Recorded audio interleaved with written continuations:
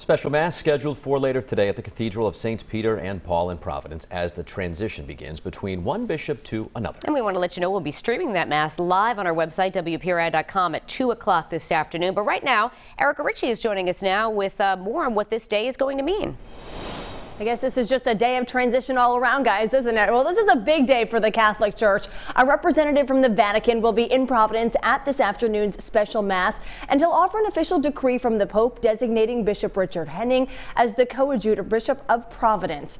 Now, the 58-year-old bishop from the Diocese of Rockville Central, New York, will take over completely when the Vatican accepts the resignation of current Bishop Thomas Tobin when he turns 75 in April. But today, Bishop Henning begins learning the ropes of Rhode Island, if you will. He's already celebrated Mass alongside Bishop Tobin, and that will happen again this afternoon at the special Mass, and then it'll continue throughout this transitionary period.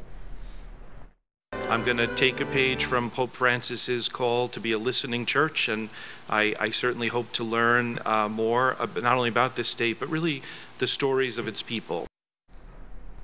And Bishop Thomas Tobin has told 12 News that he does expect this will be a smooth transition. He's indicated he's ready to resign, even though he has to because the Vatican's mandatory retirement age is 75. And he does say there's one aspect of retirement he's particularly looking forward to. I thought it was kind of an interesting aspect. You might find that the same. We'll see you right back here at 6:30 with more on that. For now, live in studio, Erica Ritchie, 12 News. After 17 years as the leader of the Catholic Church in Rhode Island, Bishop Thomas Tobin will begin to transition to his predecessor this afternoon at a special Mass in the capital city. Erica Ritchie joining us live in studio with those details. Well, Danielle, good morning. Bishop Thomas Tobin had to submit his resignation because he turned 75 in April, and that's the Vatican's mandatory retirement age.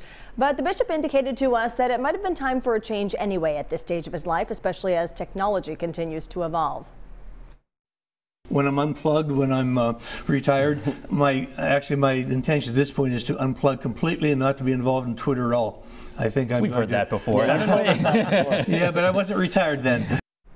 All right, something we'll have to keep an eye out on. That was Bishop Thomas Tobin on Newsmakers right before Christmas. Of course, the Providence bishop taking a lot of heat during his 17 years leading the diocese for some of the comments he put out on Twitter.